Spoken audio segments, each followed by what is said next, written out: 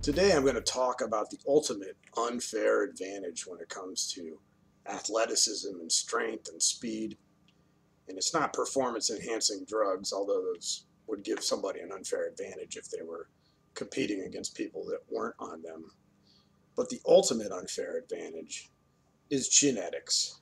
Some people just have better genetics for sports, physical activities, explosiveness, etc. And this has been throughout time. And how can you tell if you have good genetics? Now, we all had that kid that could do things a little faster than everybody. He got on the bike a little bit earlier. He ran a 50-yard dash, the fastest in PE. He was hooking up with girls when he was 13, when the rest of us were still playing with action figures. Not saying this guy amounts to anything later on, just saying he has a head start. He's going to be doing well at sports at an early age, playing at an advanced level, and it's going to re-stimulate all those things. And if he's not channeled through the right things, he could end up in prison, or he could, end up managing a hardware store with a beer belly 10 years later on. Who knows? But I'm saying we all had that kid, and that's the kid with good genetics. To give you an example of athletes who had good genetics, let's go back to the pre-steroid era of the NFL. And really the steroid era of the NFL begins with the 1963 San Diego Chargers.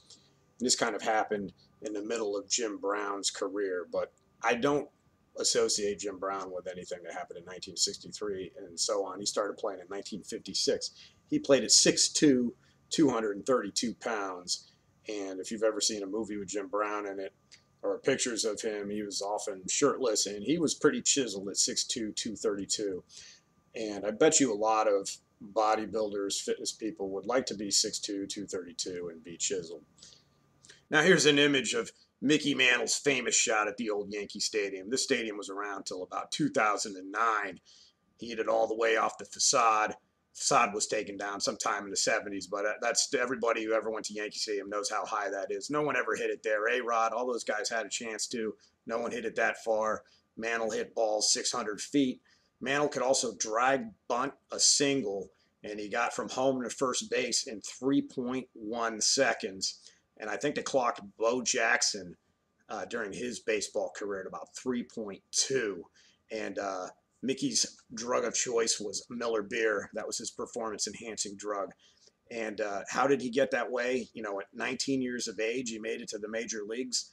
I'm sure it was a little bit of hard work, but genetics had to be involved somehow. Taking it back even further, we have Arthur Saxon, strongman in the late 19th, early 20th centuries. In his early 20s, was bench pressing well over 300 pounds. Military pressing well over 400 pounds. Those are some very good gains in the pre-steroid era.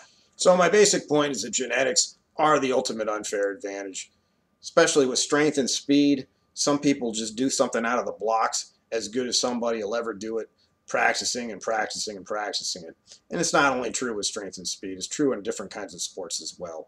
Somebody who's a great distance runner usually is born with a better VO2 max. Somebody who drives race cars for a living has a nervous system that can just fire up those neurons a little bit quicker than everybody else. So it's just true across the boards. Shouldn't be a discouragement to anybody, but let's not pretend, that just because somebody's good at something, they're on steroids, or how do you work so hard to be that good?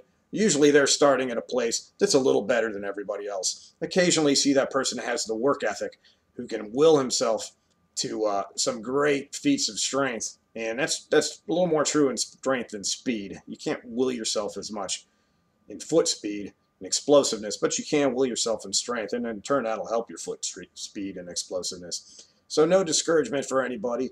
It's just a fact of life, just a point I'd like to bring out, and just also show you that before, steroids, there were just people that had the ultimate unfair advantage, and that was good genetics.